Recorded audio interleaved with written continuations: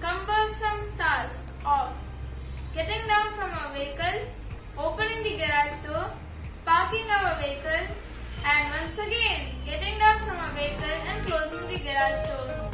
Today I have automated this process with the help of a IoT controlled smart garage door opener. So let me show you how I implemented it.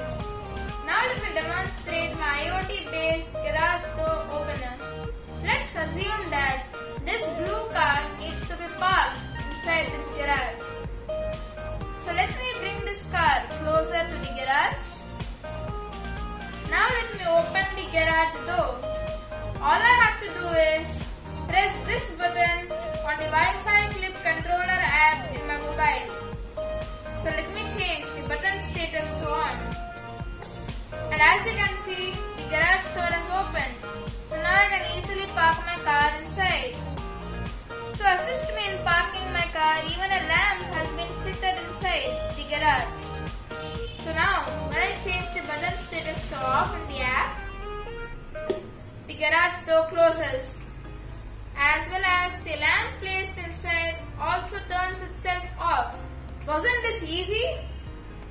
Now let us see how to take out our car from this IoT based garage door. So let me first open the garage door. So as you can see, just as I press the button, it opens. So now let me bring my car out.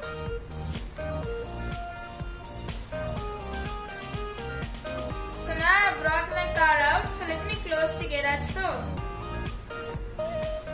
And once again the garage door closes and the lamp switches off.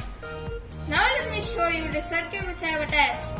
First the power goes to the Wi-Fi clip blocks. The Wi-Fi clip blocks is connected to the mobile app. To the Wi-Fi clip blocks, a servo motor has been attached.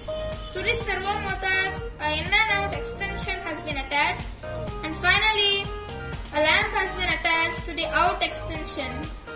So the servo motor and the lamp are placed inside the garage. Now let me show you how it works. So when I change the button status to on, the Wi-Fi clip turns the servo and the lamp on. So as you can see, just as I had told earlier, the garage door is now opened. So now let's turn the button status to off and the garage door closes. So thank you for watching this video.